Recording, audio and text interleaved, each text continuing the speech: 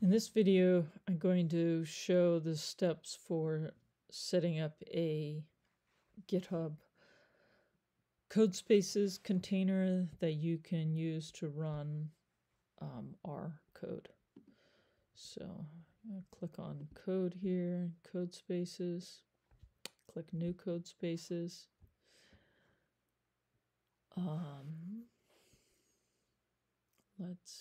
I think this should be fine. I'll use that. Create.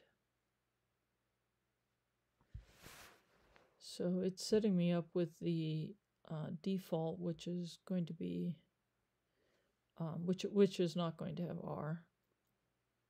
Let's just let it do that.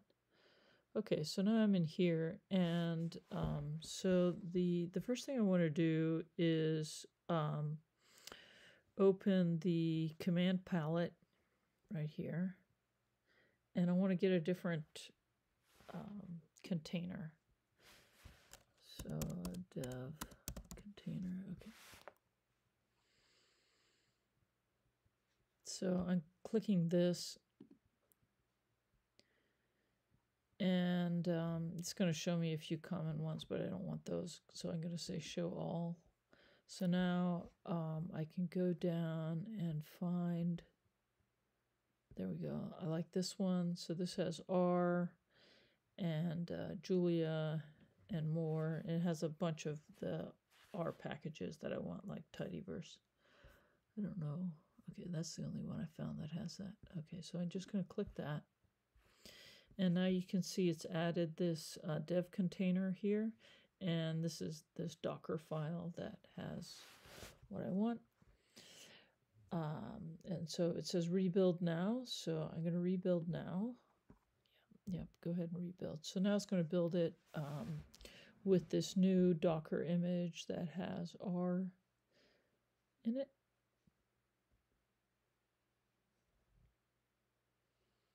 So I have to be patient here. The next time that I start this code space, it's going to go much faster. But the first time you have to build it.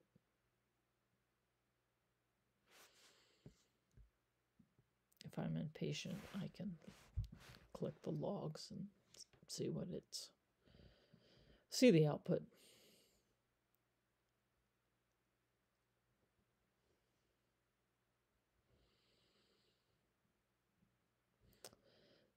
So this is going to have R, but it's not going to have like a RStudio kind of way of interacting with R.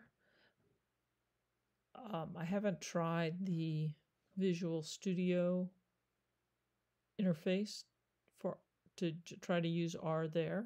I suppose it's possible. I haven't done that. I'm going to show you how to do that using a Jupyter notebook.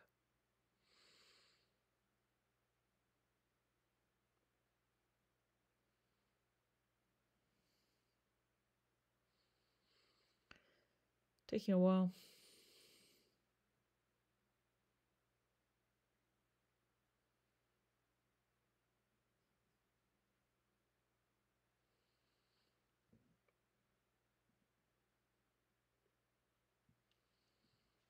That folder with the dev container, I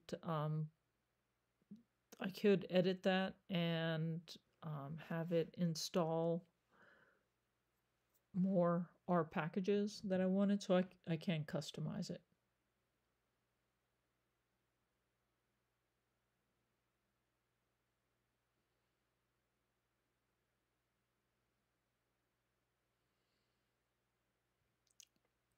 You notice this is taking a lot longer than the default one.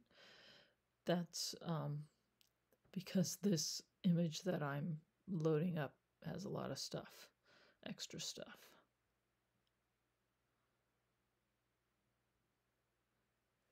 So it's for data science in Python, R, and Julia. So it's got 3 languages there.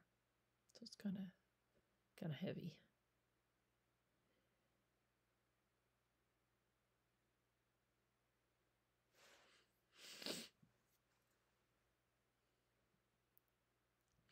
Now, as I said, I'm going to be interacting with R with Jupyter notebooks. It doesn't have the nice features that we're used to from RStudio. Someone is working on an R extension for Visual Studio that gives us more of the features that we're used to from RStudio. I haven't played with it yet, so I can't report on that, but I'm going to. I'll let you know.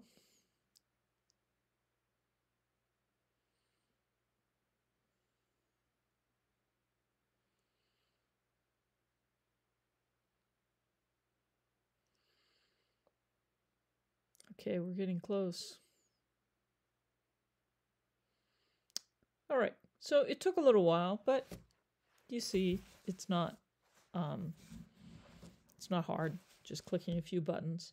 And now I have this space where I can run some more. So let's do that. I don't want that. Let's see here. So I'm going to do a new file and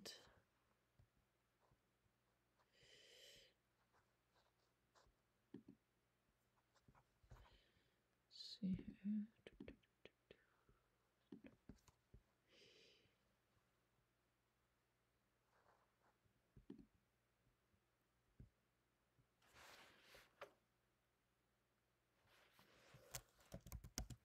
Test.ipnb pynb. That should do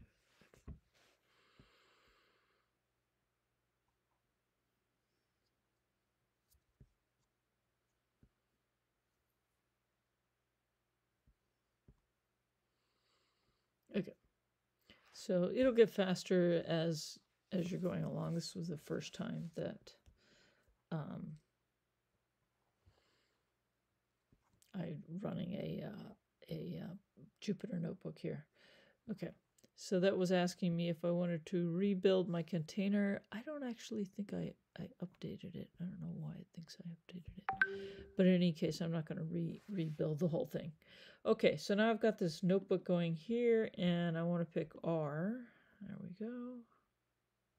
So now I'm working in R, and so I have, I know that in this container it has tidyverse, so I'll just do that.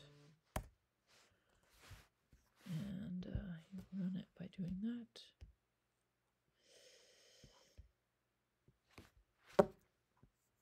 Yep, there we go. And I can add some more code. I don't know.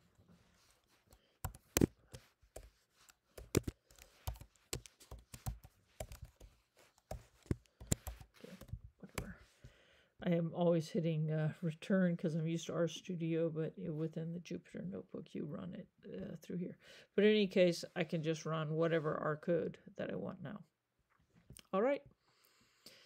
Oh, so yeah, let me show you how to get out of this once I'm done. So first off, before I jump out, I'm going to run over here, and it tells me what things have updated.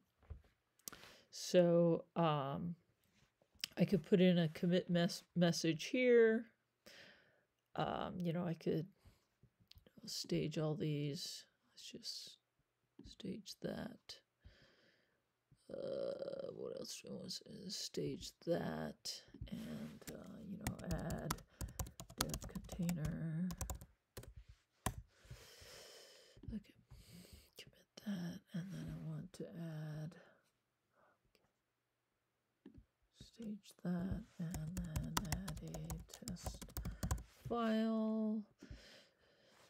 The interface for working with Git is a little different here, but you'll get used to it quickly. So now it can say sync. So basically, it's going to push this up to the repository. It's going to be there. That's okay. So sync.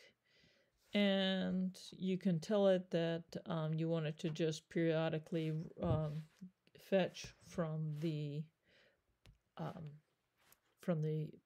repository on GitHub. You could say, yeah, sure.